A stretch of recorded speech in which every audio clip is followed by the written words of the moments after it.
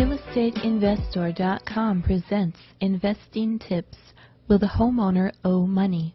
By Colin Egbert with Hope Hammond.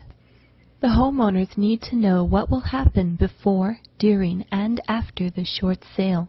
In fact, one of their main concerns will be whether or not they will still owe money on the mortgage after you successfully close the short sale deal. The simple answer is that the homeowner will owe money, but not as much as with a defaulted mortgage. In a short sale deal, the investor negotiates a purchase price lower than the amount of the homeowner's mortgage on the property.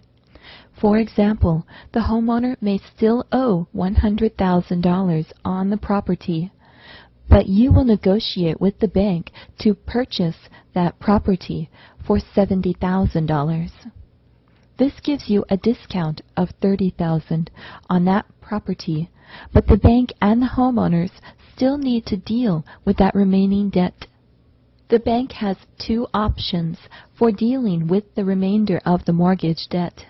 The bank can either seek to sue the homeowner for that remaining debt by seeking a foreclosure deficiency judgment, or they can send out a 1099 form calling that $30,000 income for the homeowner.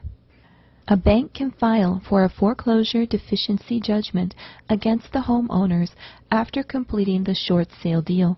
Both parties must show up in court, and it's very much like being sued. If the judgment is awarded, the court will declare that the homeowners still officially owe the bank the remaining $30,000. During negotiations, you can sometimes get the bank to opt not to file for a foreclosure deficiency judgment. Most banks don't want to kick the homeowners while they're down. If you can prove financial hardship, the bank usually agrees not to file for the judgment. Dealing with the deficiency judgment. If a foreclosure deficiency judgment is filed against the homeowner may also be able to negotiate another short sale deal with the bank on that deficiency.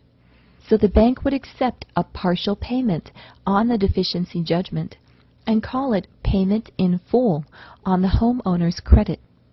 Sometimes you'll be able to get the bank to agree to send out the 1099 form and even sign a waiver guaranteeing this. Most times, however, they will not put anything into writing, but will make a verbal promise not to go after the homeowner. If you are able to get the bank to send out the 1099 form instead of filing for a foreclosure deficiency judgment, the homeowners will still need to deal with the IRS. The amount on the 1099 form has to be reported by the homeowners to the IRS as income for this year. So naturally, the homeowners will need to pay taxes on that income listed by the 1099 form.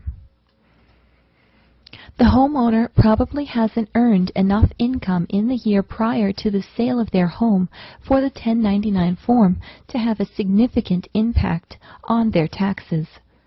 The IRS requires 10% of all income, at least. So the homeowner would only owe about $3,000 on that remaining debt of $30,000. All in all, not a bad deal.